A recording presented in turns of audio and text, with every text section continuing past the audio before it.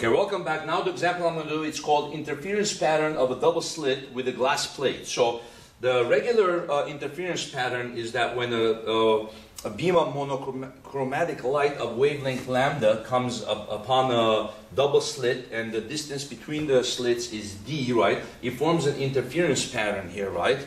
And the equation for the bright and dark fringes, right? What is the equation for that? So if the path length difference, right?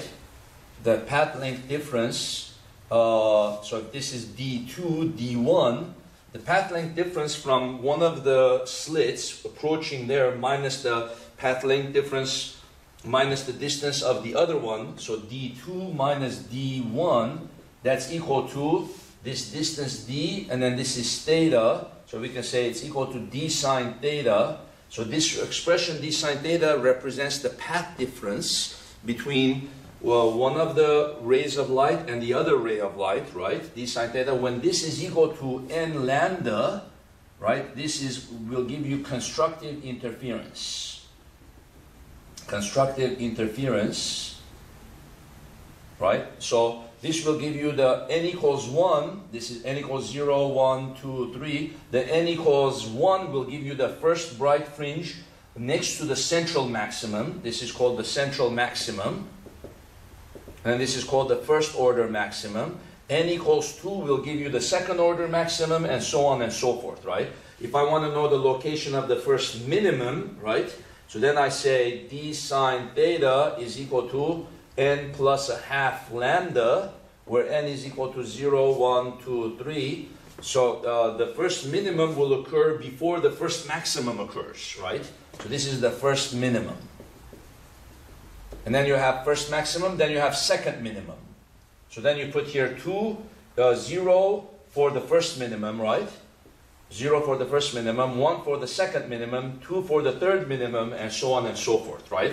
So this equation can be simplified a little bit by saying sine of theta for most applications.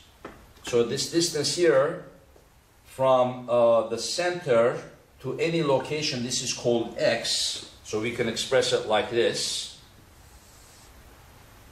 So we measure from the central maximum, we measure outward like this. This is x, right, along the screen. And then this from here to here, this is theta. So we're going to say sine of theta is going to be similar to tangent of theta. So d sine theta is equal to d tangent theta, approximately. Why? Because usually this distance between the slits is going to be small and the screen is going to be quite far. So usually the angles are going to be small, these angles of the interference pattern. So for small angles, sine theta and tangent theta are approximately the same. So then we can say d tangent theta, and then tangent theta is x divided by the distance between the screens, which is d. So then it's going to be d times x over d, that's equal to n lambda. If I wanted to know the x position to any of the maximums, what do? I say x equals to n lambda d divided by little d. Okay? This gives me the distance to any of the maximums, and then if I use the other equation, right, it gives me n plus a half lambda d over d. And this gives me the distance to any of the minimums, right? So now the next question is, what happens when I put a glass medium with a certain index of refraction?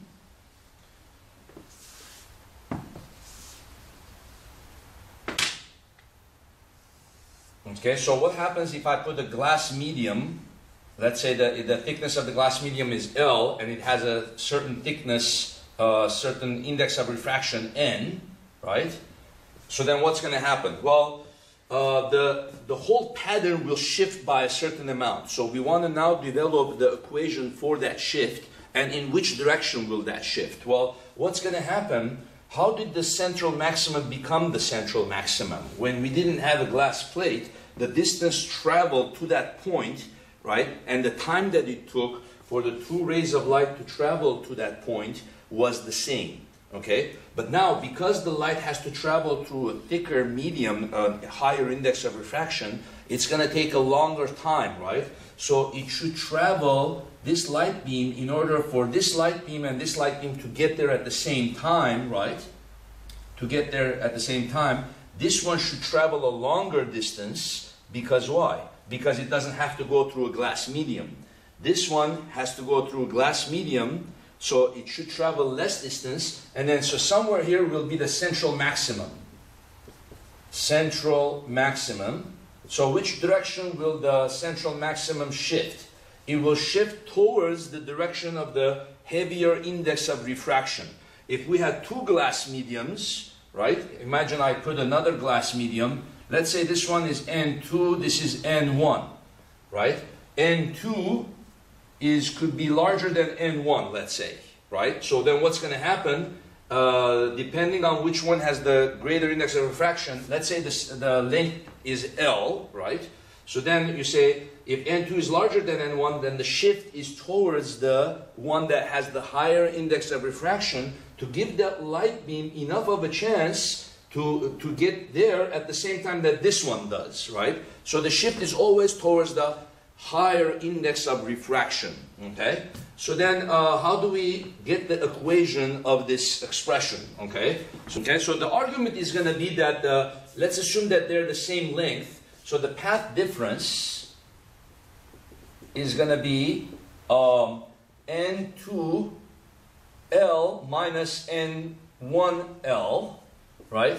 And if the path difference has to equal to the original equation. Remember, the original equation was d sine theta is equal to n lambda. And d sine theta we could approximate as what? dx over d is equal to n lambda. So the dx over d represents what? It's the path difference of the two beams due to the fact that they're coming out from different slits, right? So the meaning of d sine theta is the path difference. So in our case, what's the extra path difference that we have created?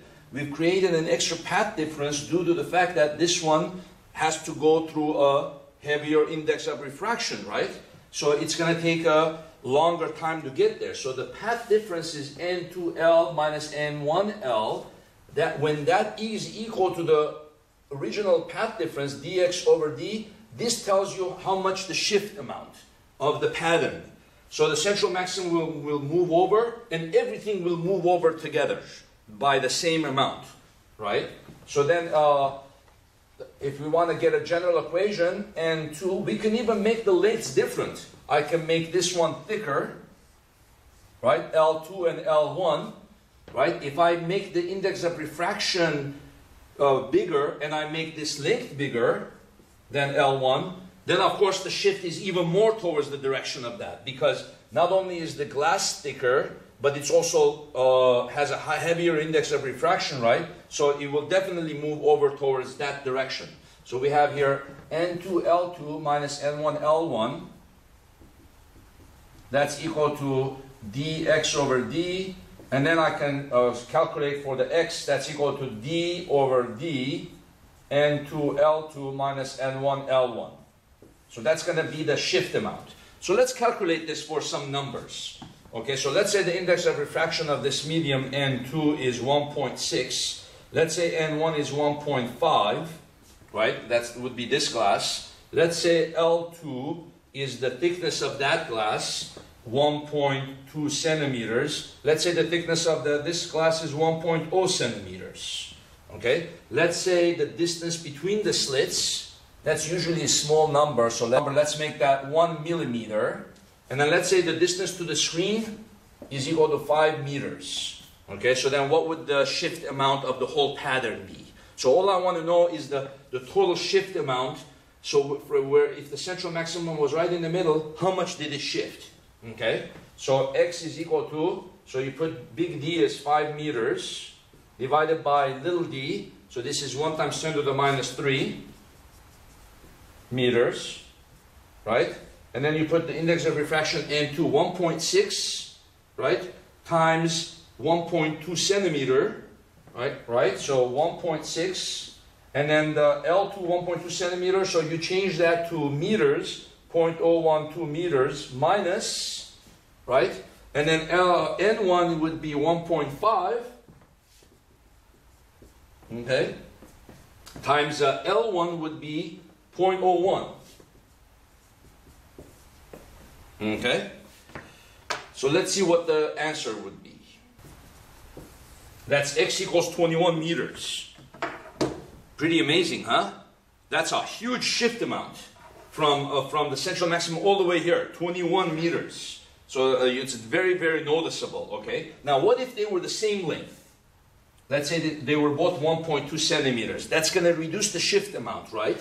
So 0.012. Right, now what will the answer be? Now only 6 meters. Just by changing slightly, making this one, making the top one as thick as the bottom one, right? Just I changed this from 1.0 centimeter to 1.2 centimeter. That changed the shift amount very drastically. Instead of shifting downwards by 21 meters, it's shifting downwards by only 6 meters, right? Now, what if we made this one thicker? Okay, so then you got two competing things going on. Here the index of refraction is higher, so it has to go through it's going to slow down to do that, but it's not as thick. If we made this one thicker, it doesn't slow down there as much, but it's got a far distance to travel, right? So if we made this 1.4 centimeters, so earlier at the beginning it was 1.0 centimeter, then I jumped to 1.2, and now I'm jumping to 1.4. So then what's going to happen? Okay? So then it's going to be negative 9 mean. Well, because this is larger, even though its index of refraction is less than this, but because it's larger, the shift amount is now towards the top one. Okay? So the shift amount is 9 meters. See, so slight variations of the thicknesses and the index of refractions have a large effect on how much the shift amount would be. What if this one was 1.3? What would happen? Okay, meters. So now it shifted to the top one, but not that much, only 1.5 meters. So you can see here how you can experiment with this and have different combinations. You could even make it so that the combined index of refraction and their lengths make it so that the thing doesn't shift at all. Right? The central maximum stays the same. You could also kind of see how this experiment can be used to find the index of refraction of an unknown material, right? Let's say this material is something you know the index of refraction is exactly 1.5, and let's say N2 you don't know. You don't know N2. Let's say you know the lengths of both of them, you know the index of refraction of this, and you don't know the index of refraction of that. And then you do an experiment, you determine how much this shifted, and then towards which direction it shifted, right?